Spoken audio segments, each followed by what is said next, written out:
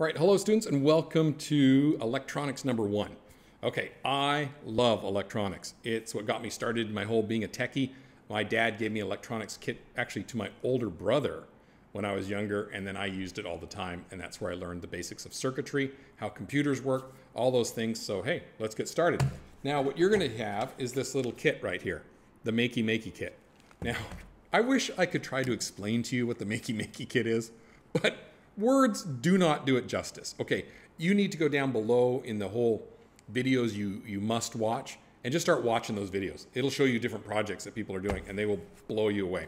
Essentially, what it is you use this little computer part here, and this it connects to your MacBook, and then it replaces some of the keys. You program it to tell it to do, and and you're like, well, what fun is that, Mr. Flick?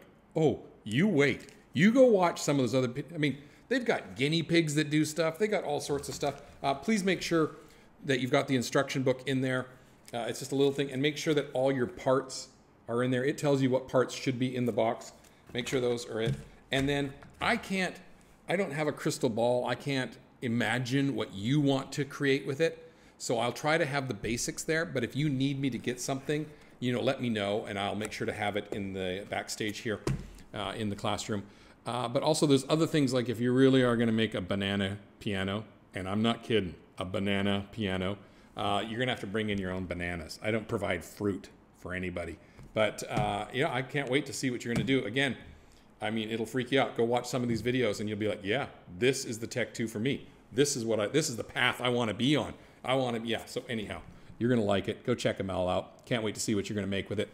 See ya.